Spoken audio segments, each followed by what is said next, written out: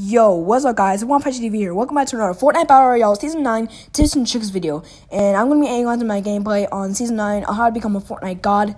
Tips that'll make you a Fortnite god. And so this is like I analyze my gameplay, and my voice is sounding weird. It's because I am a little sick, but I'm actually kind of fine because I'm actually loving this game lately. Because I still get to play when I'm sick, but I don't even know why, because people make me play Fortnite, maybe do sister when I'm sick, and I don't really want to do it. So here I'm sweating a little bit with a soccer skin for Nassau to win. I'm just sweating a little bit with her or him, whoever you call it. And so if you're using those settings, you're gonna get better at Fortnite. Like, mark my words, because these tips will make you a Fortnite god, and it will make you get like a solo squad. This is like a solo squad win that I got in Season 9. I'm analyzing my gameplay. It was a long time ago. It was not really the best that I thought. It was a 20 kill win, but this is a 21 kill win. 20. So I tried to crack this guy's shield, and I'm sweating a little bit with him. So always get those kills when you're trying to make the possibility to get them kill. Because if you're not getting the best of the kills, it's not okay. If you're trying, you're gonna be okay if you don't get the highest kill game as you thought. But if you're not getting better, you're not getting better, because Season 9 you'll get like 30% of bot lobby in your games, because if you're using this. Because I tried to crack this guy with a combat, I finished him down.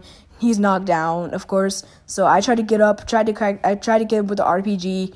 I'm shooting at him, so he doesn't even get that much damage. I cracked his shield, but he's not getting that much damage. So if you're using that possibility, because FaZe obviously got banned for life, he has the possibility that you can't. He has a lot of hacks that you don't have the ability to do.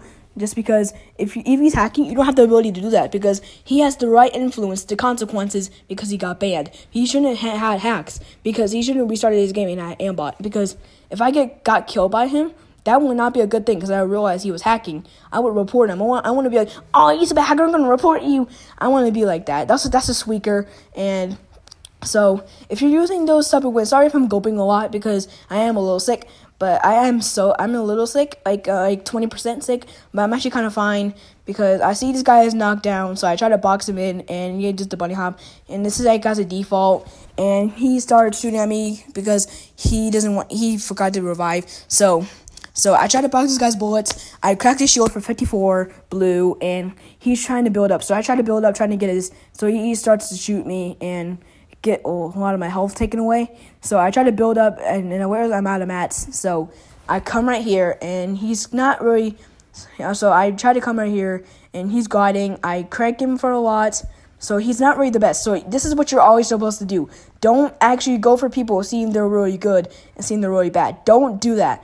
That is, as soon as he gets the law, that can get you banned, just like garbage. Don't do that. Do not hack. Do not play with FaZe Jarvis. He is a hacker. He could get you banned. So do not play with FaZe Jarvis. He is a hacker. So I knocked another soccer skin.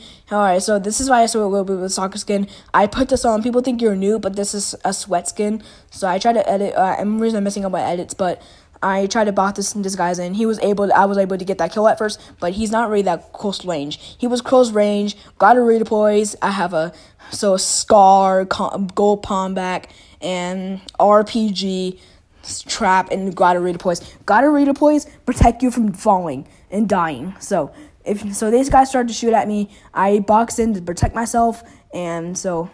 Alright, this is like a pro tip. Always build when they're trying to shoot at you, because first of all, because number one, you block people's bullets. Second of all, they can't get in. You can just keep building, and once you run out of max, you can just finish them if they're really low. And if you have a campfire, you can actually warm up yourself. But because when you're at 1 HP, you can check at the closest arcade. So I try to take this guy's loot. He's not really the best. This loot's not the best, but I take my slurp fish. I was able to take my slurp juice. So when nobody's there. So I try to build up. I try to crack this guy's shield. I crank him for 24, and he's coming down. I don't take those launch pads because I don't like launch pads. They'll take me there quicker, but who cares? Because I don't know why. Because if you're alright, so let's go right here. And I realize there's another supply drop. I try to build to protect myself. No one can kill me. They're just knocking me. They're not knocking me. I don't have a teammate with me. So if you're using that influence, you will not get better at the game. It's all about practice, more practice. Because if you don't get those steps, you will never get better. So try to get a decent amount of kills. Don't go being like, I'm gonna get a 20 kill win. Do not do that. You're gonna if you play squad solo wins, you'll start off with a 18 kill game. But it just depends what you're going for. Just because I knocked this guy down, if you're not the best at the game, those console Fortnite players will get you banned. Like PC players, some PC players don't like to get banned because I knocked this guy down and I was able to finish him, and that's how it all ended. And I hope you guys enjoyed, and I'm out. Peace.